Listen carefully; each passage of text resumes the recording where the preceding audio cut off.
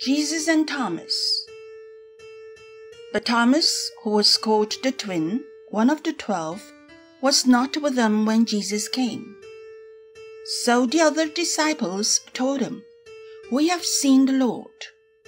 But he said to them, "Unless I see the mark of the nails in his hands, and put my finger in the mark of the nails, and my hand in his side, I will not believe."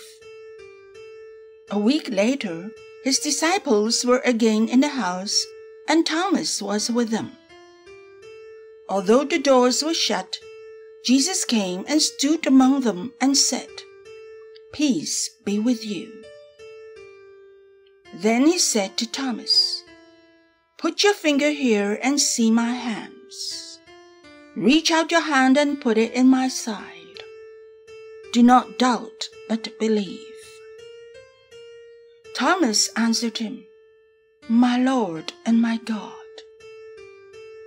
Jesus said to him, "Have you believed because you have seen me? Blessed are those who have not seen and yet have come to believe."